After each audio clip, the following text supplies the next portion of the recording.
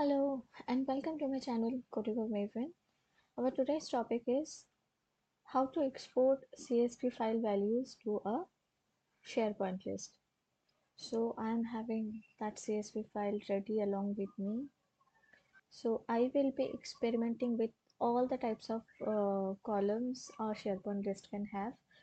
Like this project title is a single line of text, project description is a multiple line of text, project type is a choice column with mono select values. Project tags is a choice column again, but with multi select values. Project cost is a number column. Project start date is a date time column. High importance is a yes/no column. Project initiator is a person or group column. Website link is a hyperlink column, and project domain is a lookup column. So let's start. So this CSV is ready with me. Now I'll show you the lists where I want to upload all of my data. Okay.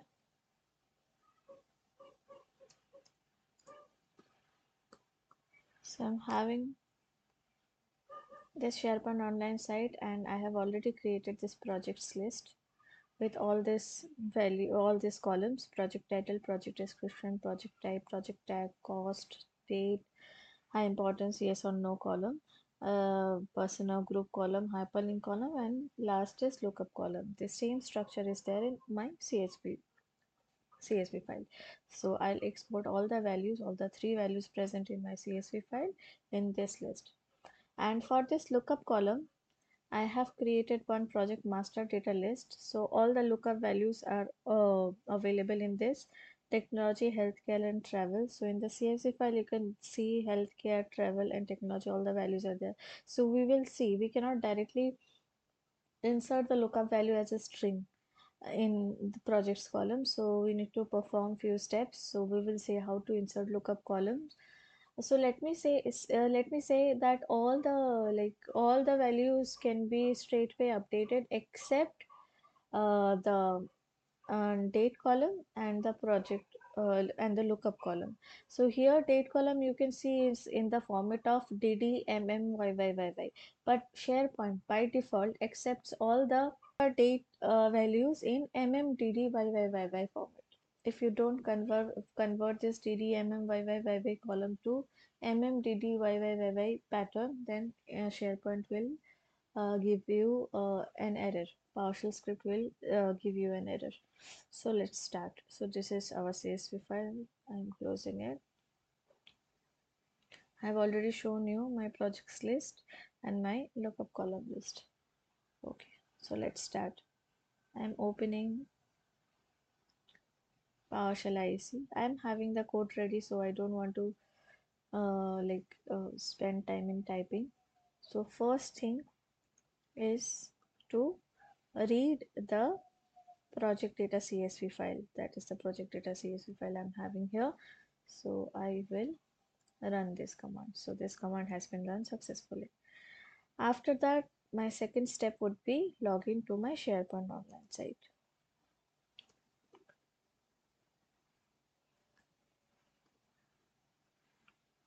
So why I have used this credential method, if you want to see that, I'll give a description link below.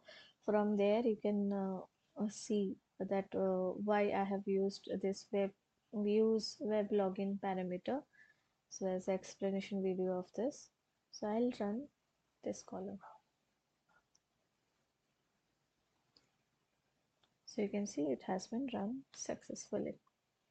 Next step, this step is necessary. You will see why. So here in this step, basically I am getting the project master data list values. This will be used for inserting our lookup value in project list. So I'm running this. Then what I am doing here, I have created my array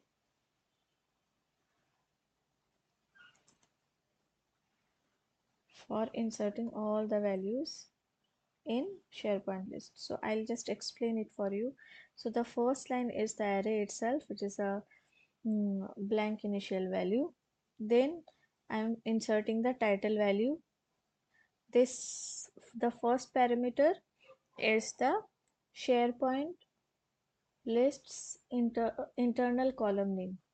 So I would say if somebody is not aware of this thing, so if you see project title here, okay, so project title name is a display name but not the internal name. But for us to run the PowerShell script correctly, we always have to enter the internal name internal name of any column. So how can we find the internal name of any column?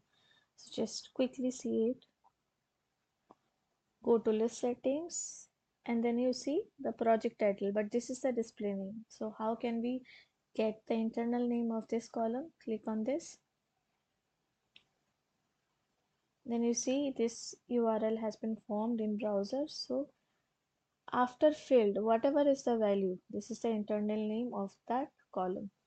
Display name can be anything. You can several times change the display name, but internal name will be standard one. It will be the constant one. So for project title, we can see the display name, the internal name is title. So if I go back, want to show you another example, probably, which one?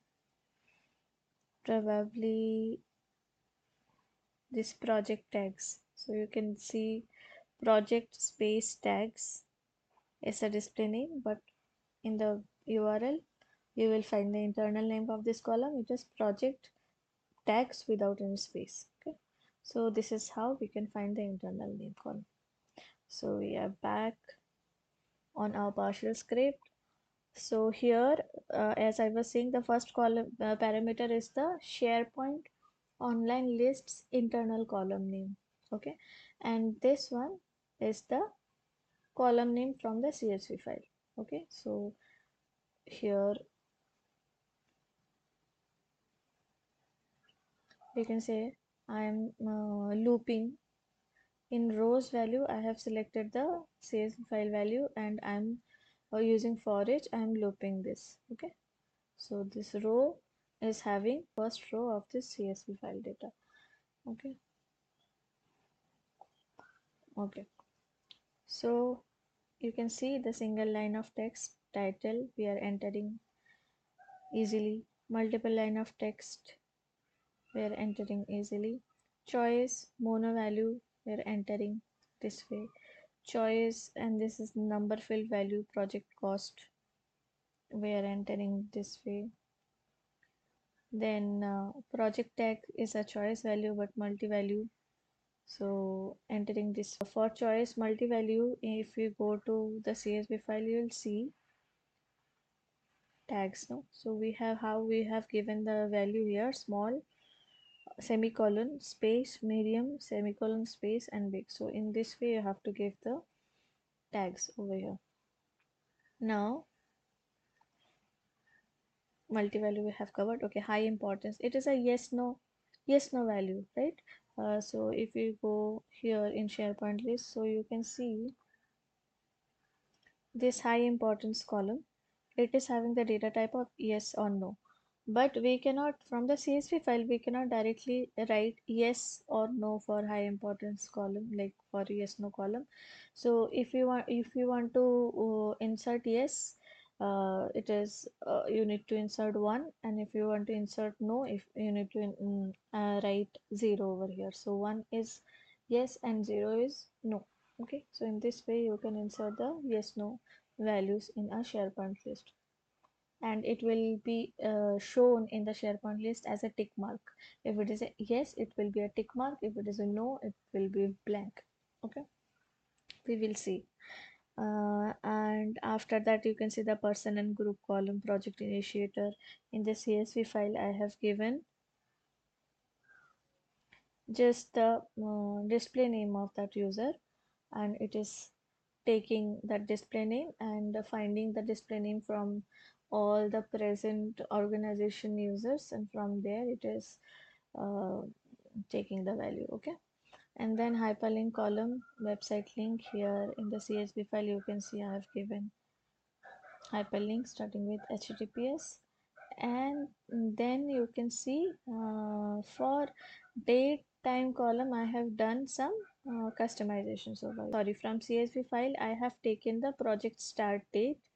Okay, so this is the project start date, this one, but this is in format of DDMMYYYY, but we want to change it into MMDDYYYY. Okay, so I'm simply splitting this, and the delimiter is hyphen, and in D date I'm just forming in the format of MMDDYYY. See the day after splitting the date part 1 I have prefixed, and then this is the MM part, month part. This is the I'm adding a delimiter. This is the day part, and then I'm again adding a delimiter, and then this is the year part. Okay, so this variable I'm assigning in the project start date column. Okay, lastly, how to enter lookup column. This is very exciting. The project domain column. So you can see first I am writing the lookup list items column variable. What is the lookup list item column variable? In the third line, what we executed? We executed get PnP list item and list project master data. So this master data, all the master data lists values are here in the lookup list items variable. So here I have written lookup lists item. Then I have written a where clause. In this where clause, I am just like searching if project domain value equals to our rows data. Like if our row is healthcare, okay. So in this master data list, I am searching in master data. If you see, if I go here, in master data, you can see for healthcare, the associated ID is 2, for technology it is 1, and for travel it is 3. So if I go to the first row for project domain is healthcare. So how can I insert healthcare in the project list? So we need to find the ID of this healthcare. So what is the ID of this healthcare? In project master data, it is 2. So if we go here, you can see this is the exact thing I have done. So I have grabbed this project master data list value, then I have written a where clause where I am finding the project domain name is equal to project domain name from the CSV file. So here project domain name is the column from project master data. It is finding row dot project domain name, that is the healthcare. So once this search is done, and it from this project master data list we find the healthcare item, then we are just fetching the ID of that healthcare item. So what would be the ID of the healthcare item? That would be 2. Okay, so after everything is done,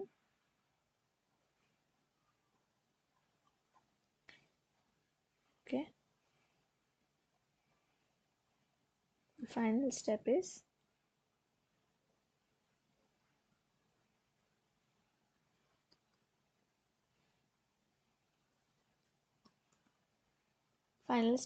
add PnP list item, the list name, that is projects in our case, and this row values, this array we have object we have just created. Okay, we can go to projects data, we can refresh, and you can see no values are there, and in our Excel sheet there are 1 2 3 3 rows. So I'm closing this Excel sheet and I'm now running and expecting these 3 rows will be inserted in our SharePoint list. So I'm just running this.